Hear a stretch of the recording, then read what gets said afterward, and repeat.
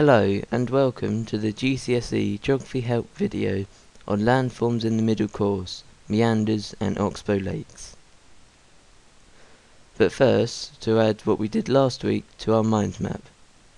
That's the three courses, waterfalls and rapids. Today we're going to be looking at the middle course. Meanders are formed when the fastest current, the blue line, causes lots of erosions on the river cliff and lots of deposition on the opposite bank.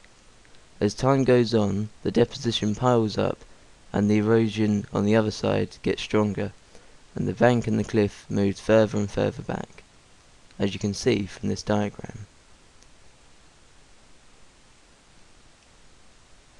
When a meander gets so large, the erosion makes the neck narrower, and then in floods and storms, the river takes a shorter route through the neck.